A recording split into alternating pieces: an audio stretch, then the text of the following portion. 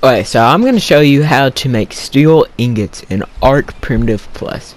Now it's fairly simple. You're just going to need to find a metal node. You're going to run up to it.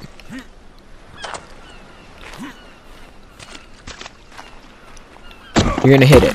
Now you're going to get iron and carbon. That's the two things you need. If you have all of the iron, you can go get obsidian nodes, and those will also drop carbon, which you can then use for the steel ingots. So you're gonna go to your refining forge and put the iron and carbon in it.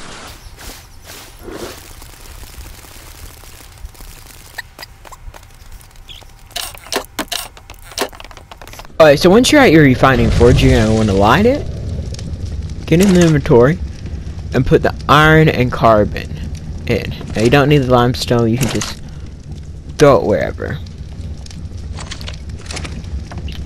You're gonna let that smelt for a bit.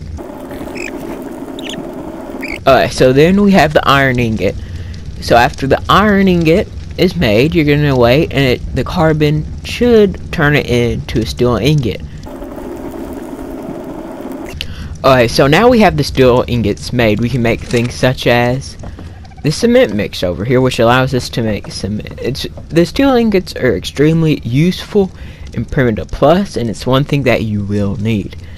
So I will at some point recommend, and it will most likely be required of you, to make these steel ingots to further yourself in the game. Thank you for watching. Like and subscribe. Every Wednesday I'll try to post a how to make, tame, something similar to that in